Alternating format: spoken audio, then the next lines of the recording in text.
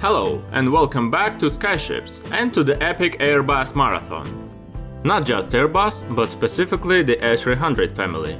As you know, Europeans improved it to the model A310, but they did not stop on it. You may ask, can't they just leave this plane alone? Don't they have anything else? They do.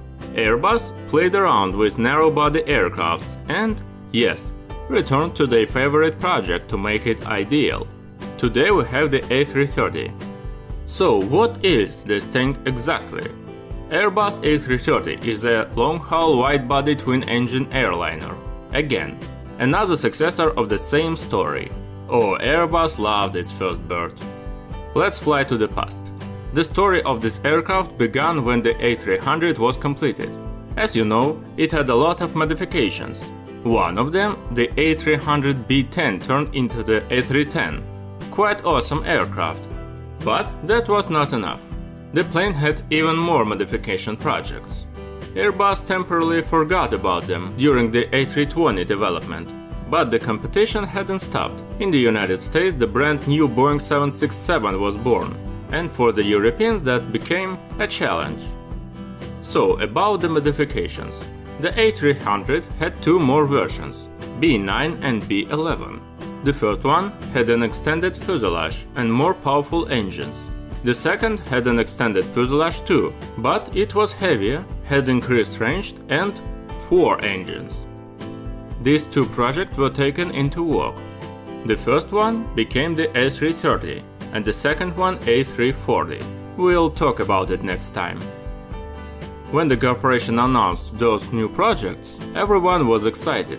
Airbus had already become a large and respected manufacturer, and all of the suppliers fought for the right to work with it. The situation had changed since the old times, when a new company worked hard to find suppliers for their projects. The tenders for a new engine were attended by the General Electric with their CF6, Rolls-Royce with their Trent 700 engine, and of course Pratt & Whitney with PW4168. Those engines had almost identical performance and delivered nearly 300 kN of thrust.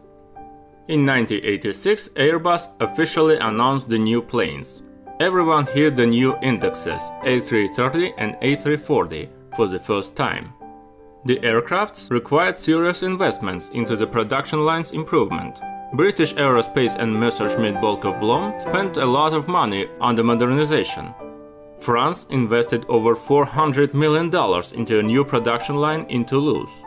In 1992, the first completed A330 prototype, equipped with GE CF6 engines, was rolled out. At the end of the year, it made its maiden flight. Until the invention of the first Boeing 777, the A330 was the largest twin-engine aircraft in the world. In January 1994, the A330 started regular flights in the park of Air Inter. The model's second operator was Thai Airways. Initially, the aircraft had two basic versions. The first created plane was the A330-300. The fuselage is almost the same as that of A300 and A310, but it is almost 64 meters long. It can accommodate the maximum of 440 passengers and take them on a distance over 11,750 kilometers. There were 690 planes of this version built until 2017, with a standard unit cost nearly $250 million. The second plane, A330-200, appeared in 1998. This one was adapted for long-distance flights. Having a shortened fuselage, it can accommodate a maximum of 406 passengers, but it flies for 13,450 kilometers. The plane received an additional fuel tank, so when you fly on this cutie, don't smoke. You have 140 tons of fuel under your feet. Of course, they built a freighter, A330-200F. It can carry up to 70 tons of stuff you bought on Amazon and transport all of it on a distance of 7,400 kilometers. In 2008, Boeing created a new Model 787 Dreamliner, which was better than everything before. Of course, the A330 had to be upgraded. The result of this work made its maiden flight in autumn 2017.